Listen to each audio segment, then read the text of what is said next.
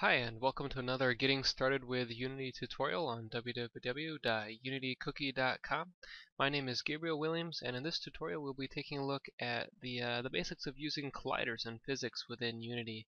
So this is something really easy, simple to do, and of course lots of fun, whether you're creating destructible anything, towers and bases and vehicles and whatnot, anything that you want to be able to explode or collapse, have all sorts of fun like that with.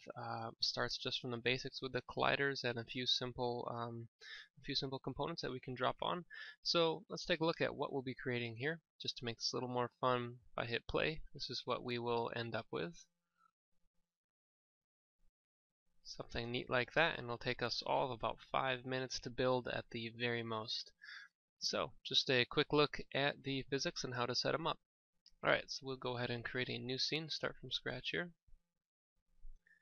So, the first thing we need to look at is the basic Unity collider properties. So I'm going to go ahead and create just a cube, a sphere, and a capsule, since these are the three basic types that we need to know.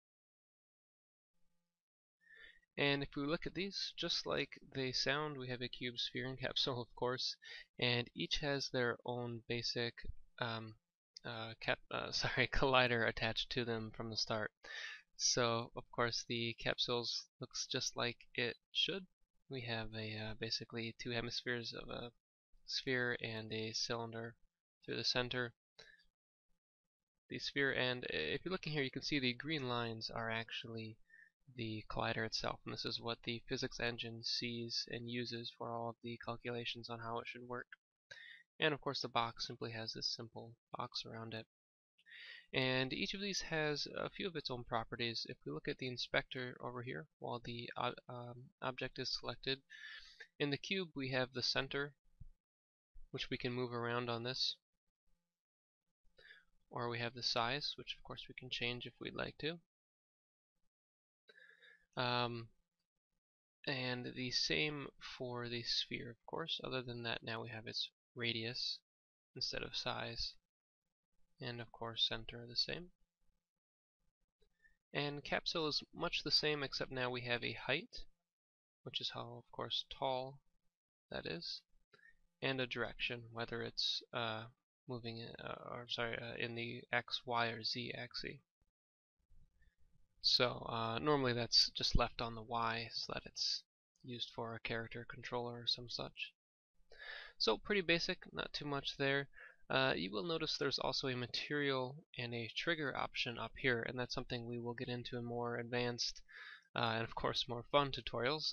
Materials are something where you can add in anything like maybe a bouncy or rubber type material, so it'll be affected by physics in that way, or a slippery ice type material, or more frictiony material. Lots of fun things like that you can add in there. So three basic types, pretty simple to see just as they are there.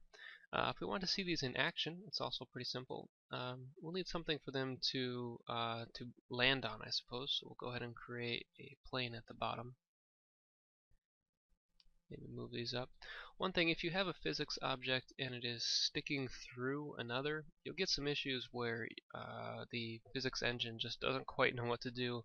It might end up just shooting this off into space at some ridiculous speed, or just sit there jittering and looking rather strange. So always best to just make sure that things are always at least a little, out of or above any actual other physics objects, just in case.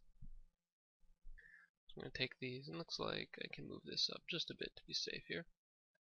So once we have these objects, we can go ahead and make them real physics objects. Right now, if I hit play, we'll see that even though they all have colliders, technically, none of them, or Unity doesn't know that any of them are actual physics objects.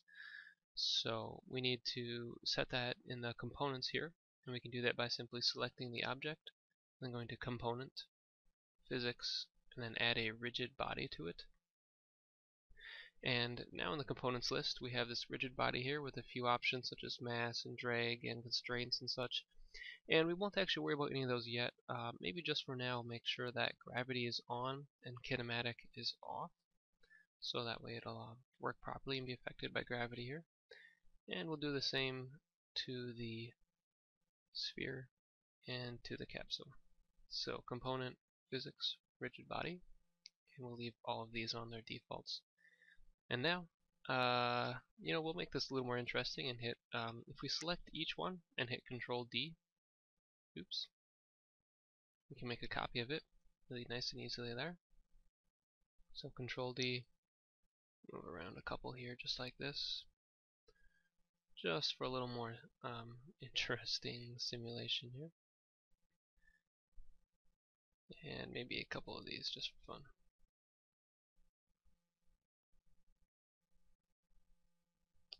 Oops, I did have two there. So, there we go. And now when we hit play, we can see how this plays out. So, there we go, simple as that. This is interesting. I guess these are perfectly balanced according to the Unity system, so sometimes you'll see things that don't quite seem to make sense. So, say we know we really wanted this to fall over. Let's move it just a tiny bit off to the side. Hit play. There we go. That's more like what we'd want. So, of course, sometimes the system can be a bit too perfect, perhaps. But there you have it. Just that simple to create your own physics simulations within Unity, and of course apply that to any forces. We can always, right within Unity, move things around, see how they might affect each other, just like that. Very simple to use. Alright, well, we'll definitely be looking into more of that in the advanced tutorials, having a lot more fun with physics materials, the bouncy, the frictiony materials, doing more complex work on these rigid bodies here. So stay tuned for those. See you then. Thanks.